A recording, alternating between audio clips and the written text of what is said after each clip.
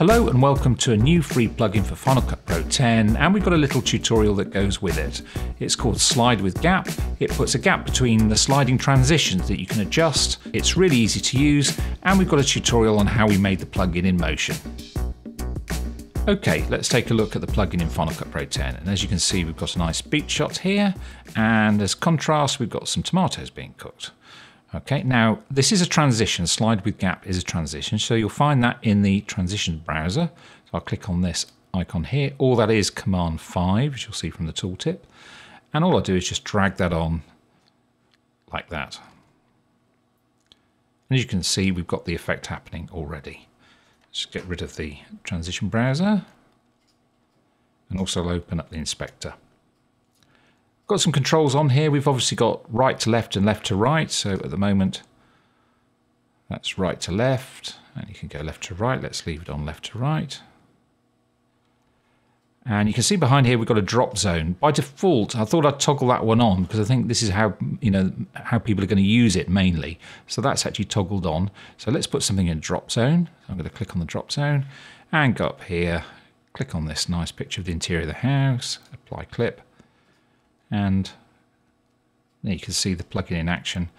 It does a transition between the two, a horizontal push with a gap in the middle. Now you can actually control how big that space is, and it goes all the way from 0 right up to 1920. So by doing that, you get a full frame right in the middle of the item in the drop zone.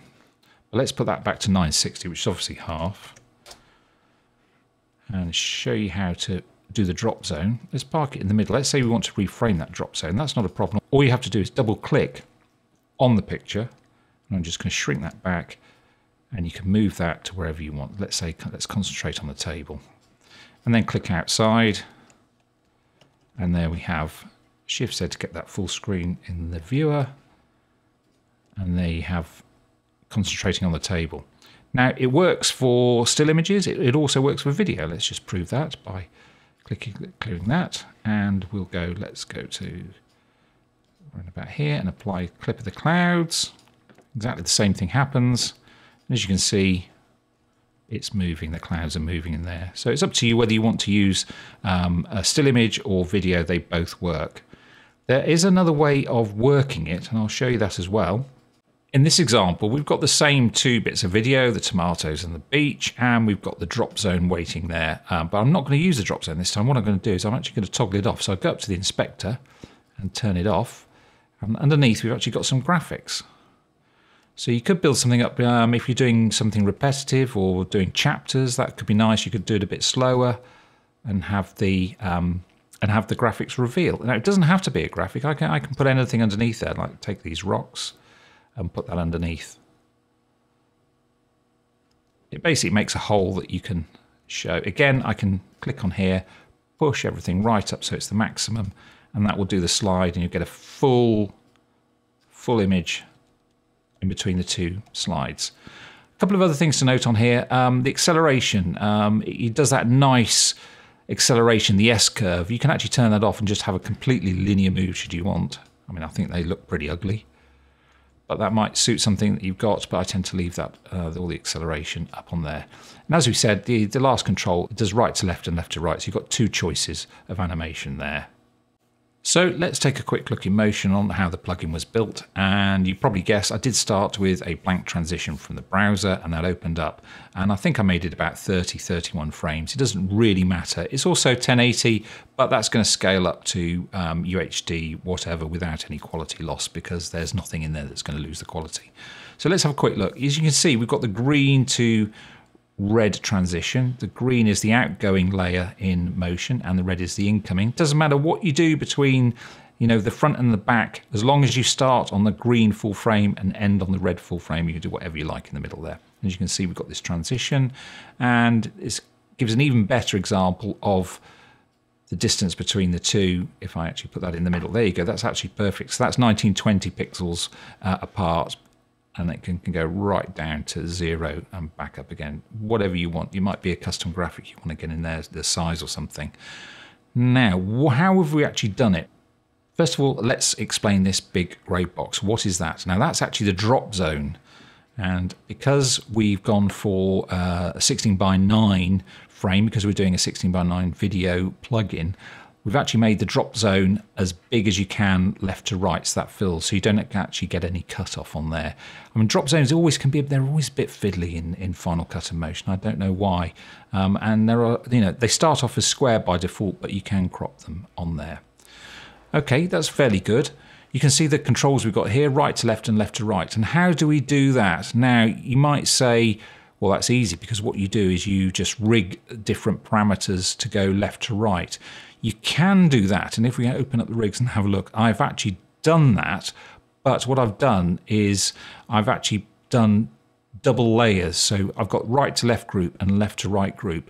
And in the rig is basically altering the opacity. So there's two lots of things that happen. And I did that because it's the maths gets a bit complicated when you try to do it the other way around with one slider. So because I've got the slider for the distance between the two, as you can see, I've got stuff happening, around here. With minus 2698 pixels apart at the moment. It goes down to 1920 and then goes up to 3840. This is a bit complicated. If you wanted to try and do it but put them in the other way round and still have one slider, you could almost have to rig one version to a slider and then rig the slider to another version to give you just one control for the distance. So I thought that was going to be easier to have one slider there and then have a choice between just going right to left and left to right on that drop down on there. You do actually get three choices by default on there. So I've just disabled one, deleted one on there to make it neater on there.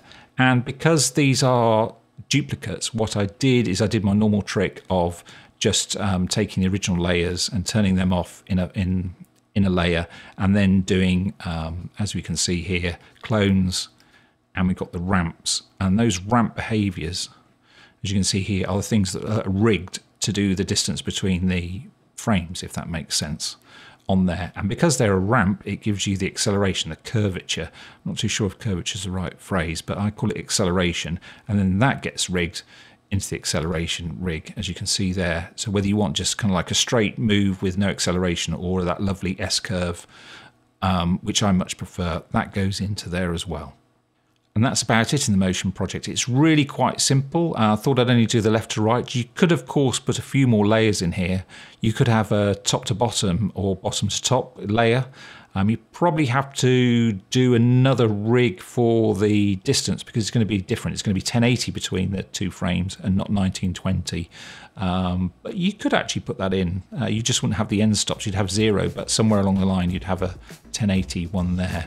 But that's about it. And as always, it's a free plugin. You can download it from the Industrial Revolution site right now and start using it in any project you want to. We've got lots more coming along, so please drop a subscribe, ring the bell, whatever you do. I mean, I call it YouTube begging these days, but it does help the algorithm. Lots more coming, so see you on the next one. Bye-bye.